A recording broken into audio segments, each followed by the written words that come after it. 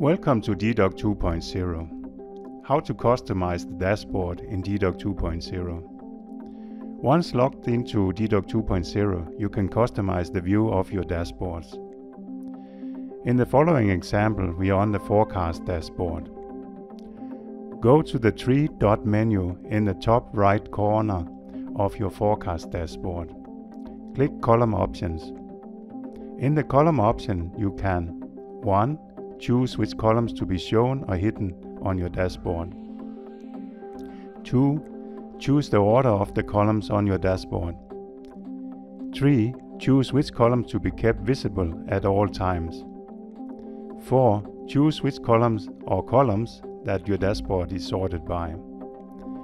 Now let's go and see how each feature works. 1. Show or hide columns. Use the eye icon to make a column visible or invisible. 2. Set the order of columns. The columns are in the order as listed.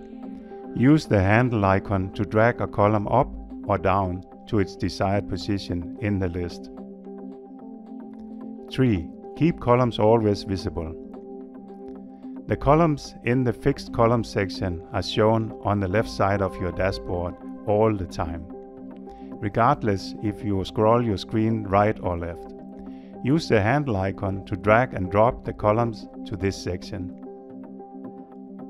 4. Set the sorting order. Under the Sorting tab, add or remove columns that your dashboard is sorted by.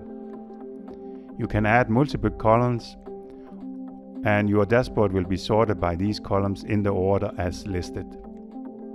In the following example, we chose the status as the first sorting column. Type status in the field to find the status column, and then choose the forecast as the second sorting column in descending order. Type forecast in the field to find the forecast column and use the arrow to set whether it's descending or ascending order.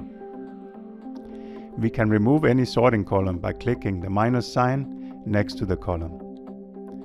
Let's save the column option and we are back to the dashboard. The dashboard now shows the columns we have chosen to be visible, including the fixed columns.